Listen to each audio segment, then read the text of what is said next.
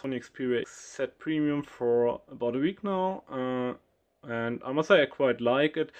Actually, I wanted to make the video a half-hour rant about how slippery this thing is. Then I removed the protection thing I have from my XZ and compared them both, and it's not so bad the thing as I thought. It's slippery. It really likes to move on flat surfaces. So my first comparison was this yeah, like a super liquid fluid creeping up a hill, or like this moving stones where the wind moves the stones to the desert. This was quite my imagination of the device, because really a few times it almost dropped from my hand. And same thing if you put it to charging on your counter desk or something, and you only have to pull it a very little bit and it starts moving. So but the thing is, I usually always have protectors. I always use protection, but this week I tried it without, and yeah, I highly would recommend to put something in, because this improves the whole thing extremely. Yeah, if you can see, I can go like 30 degrees with this. Without a protector, I think will not even manage. Yeah, see it start moving at like 5-degree elevation. So yeah, really, it's a slippery device. I think mostly because of the glass backside and the fact that it does not have so many edges, makes it really slip easily. And you really, I think for this device it's mandatory to have anything, no matter if it's this kind, which I prefer, or like a flip case or something. Everything would be fine, but without, you're really in danger that this thing drops and breaks quite fast. So this was my major impression. Then sound is quite good, I have to say. So, but I use headphones all the time usually, so it's not so big of a thing for me. What else can we say? The yeah, screen is nice, but it's not so much difference to the XZ. It's very shiny, as you said. So in direct sunlight, it does not fare so well. It's not bad, but it's also not fantastic. So with the highest brightness, you can see it in direct sunlight. You can use it. It's just not so much fun. So I think the one thing I said that would attract thumbs quite easy.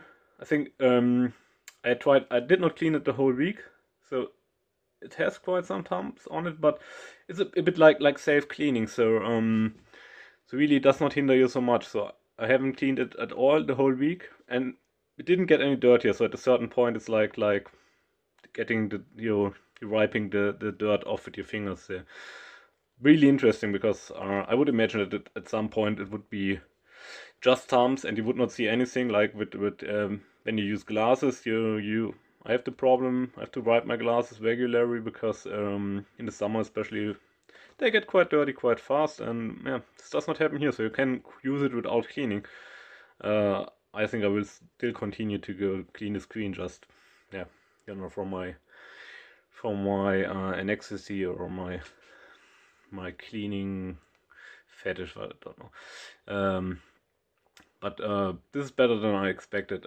Annoying thing which I found, which quite annoys me. It's not a problem, but I found out that you cannot transfer your apps to your memory card, to your SD card. So yeah, was quite, yeah, it's a software thing, because on it's the same Android version as on the XZ. And there you can transfer it without problems, but on this device it does not work. And I went and I checked out the Sony forums, which is quite nice integrated in the device. Yeah, yeah, it's actually not possible on the device to move your apps to the memory card. So once the memory is full, you have to look at it. With the 64 gigabytes of internal memory, it's not so much of an issue. It's just annoying me that they put it out. Many people complained that double tap to wake up does not work anymore. which I frankly I haven't even an idea what it is, so I probably didn't use it and didn't know it was there, so it's not a point for me. But yeah, some people complained about that in the forums quite heavily. I think this was about major complaints of most people that I saw. So yeah, I'm satisfied. I'm quite satisfied. But there's some issues, and let's talk a bit about the 960 FPS camera. I already made 2 videos on this, so you might check them out. As I mentioned before, it only takes like 0.182 seconds of video in 960 FPS. So it's really, really difficult. So I'll just show you how to activate this. So you have like, it's nothing happening, so it will not see it.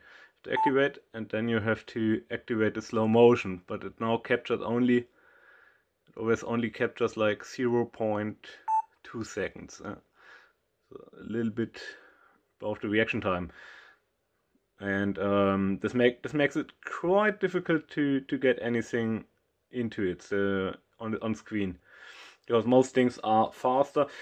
Or already happened, or they take longer than 0.2 seconds, so then you can only get a part of it.